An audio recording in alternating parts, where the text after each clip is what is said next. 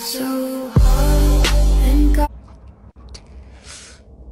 Evie, the video that you have just seen is a video from very early January 2019. And as you can see, both of my hands are dystonic. This was the very first time that it happened. It lasted a week. I didn't really have control of my arms either, so they jerked out and just kind of did their own thing. But the thing I want you to bring your attention to is not my hands, but my scarf. Why, you might ask? Well, when that video was filmed, I had a diagnosis called FND. And basically they told me that all of this was happening to my body because I was anxious. It wasn't until summer 2022 that I was actually diagnosed with a condition called PANDAS. PANDAS. You know, like the thing that's on my scarf in that video.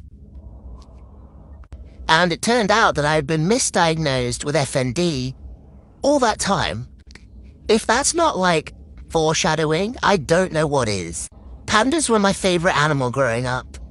I just had such a facepalm moment when I saw that video, and then I noticed the fucking scarf.